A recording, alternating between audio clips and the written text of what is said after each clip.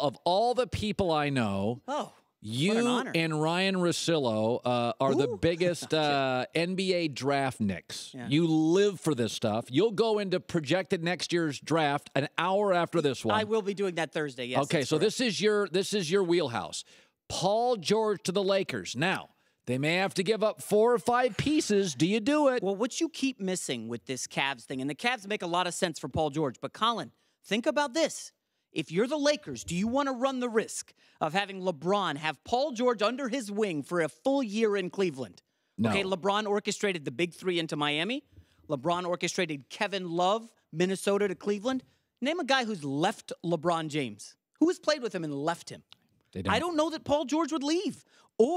And LeBron's a big legacy guy. He says, Jerry West. He's a genius. He's with the Clippers now. Paul, you want to go to L.A.? Why don't we go start something with the Clippers? What if we bring the Clippers a title? We'll be legends in that franchise. The Clippers have never won anything. I'm saying LeBron and Paul George together as a tandem is very dangerous. The Lakers need to prevent that, and I've got the solution. Are you ready? I am ready. I floated this on the Big Lead this week, and people didn't like it.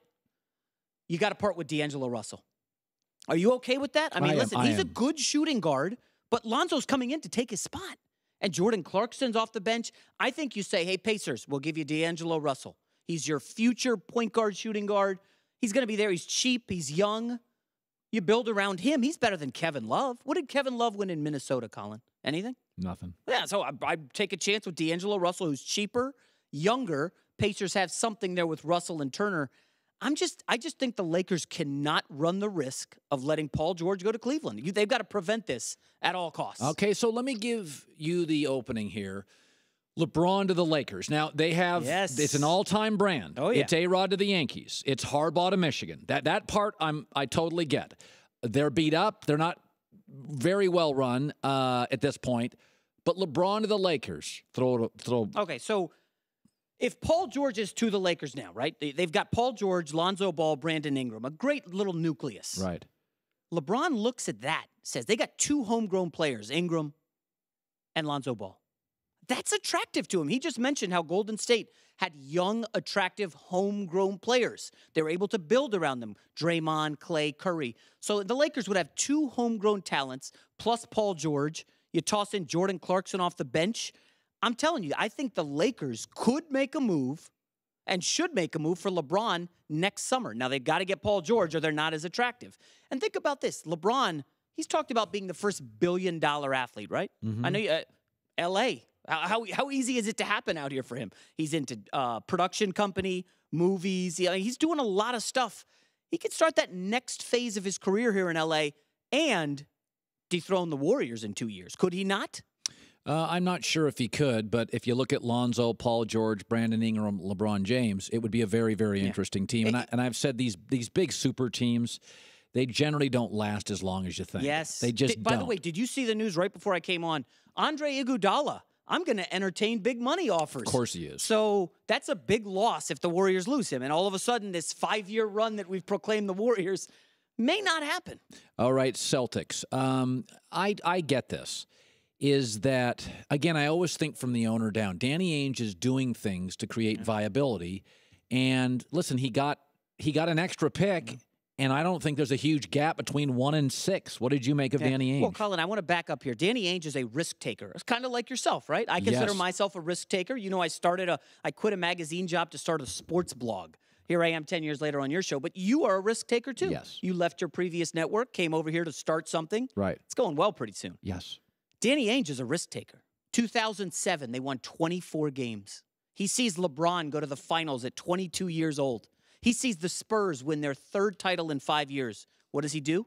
He blows up the entire team, adds Ray Allen, Kevin Garnett, and they win a title. That's big risk, yes, right? And I'm on board for risk-taking. He now has 7 first-round picks in the next 3 years. So, Colin, hypothetically, think about this. Anthony Davis and the Pelicans, right? They're struggling next year. They're not going to make the playoffs. And Danny Ainge picks up the phone and calls New Orleans. Hey, guys, 4 first-round picks for Anthony Davis. What do you think? Do they entertain that? Oh, I think you have to. I think when you can give 4, when you get into the 3, I would say when you get into the 4 and 5 first-round picks, and you know Anthony Davis, he's probably a game changer. I think he's really good. The problem with Anthony Davis, and this is one of the things in the NBA, he's largely invisible except to diehard NBA fans. Yeah, well, if you stink, that's a problem. Remember Kevin Garnett in Minnesota? I mean, they went to the playoffs a few years, but he was invisible. Anthony Davis is kind of hidden. Let me throw out another one, Colin. Russell Westbrook next year. Remember, he's going to opt out of his deal and go for like a big amount of money contract. What if the Thunder aren't going to the playoffs and they say, dang, we just lost Kevin Durant for nothing?